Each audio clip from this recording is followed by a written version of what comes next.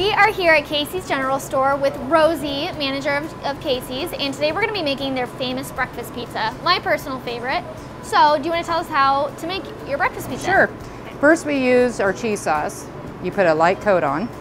And I've always wondered what the base of the breakfast pizza is because this sauce is my favorite. So it's just cheese sauce then. Yep. So then we add the eggs. We fill it to the small line. Okay.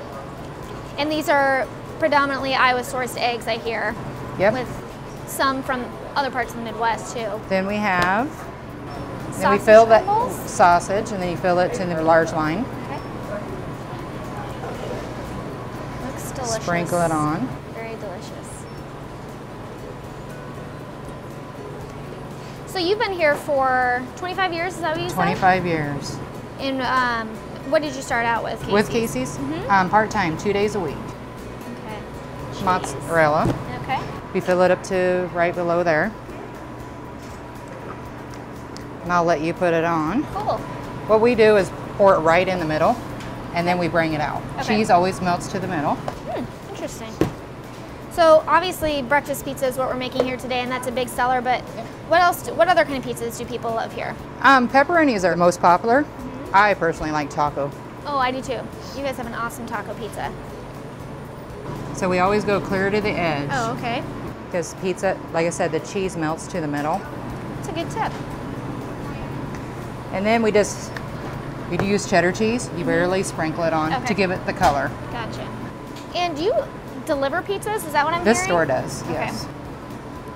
And do you deliver breakfast pizza? We make breakfast pizza all day long, so if they want a breakfast pizza, we will deliver a breakfast pizza. It is awesome. How does that look? That looks great. Good. We'll go ahead and put this one in. Okay. Then we pull that out. Looks delicious. And how long does it bake for? It goes through the oven for 6 minutes. 6 minutes. Okay. And now we want to bigger slices, so we cut this in 6. Okay. And this has been, you got to kind of eyeball it. Okay. Try to be even. Sure. So I imagine these kind of fly off the shelves pretty quick. So this is really fresh pizza. It's baking, and then people are taking it right Sometimes away. we can't get it in there fast enough. Gosh, I'm sure. And then we just put them on there. All right. And then we time them. They're only good for an hour. Only good for an hour. So pizza slice will never be older than an hour. Nope. Delicious. Well, thank you so much for showing us how to make your famous breakfast pizza. No problem.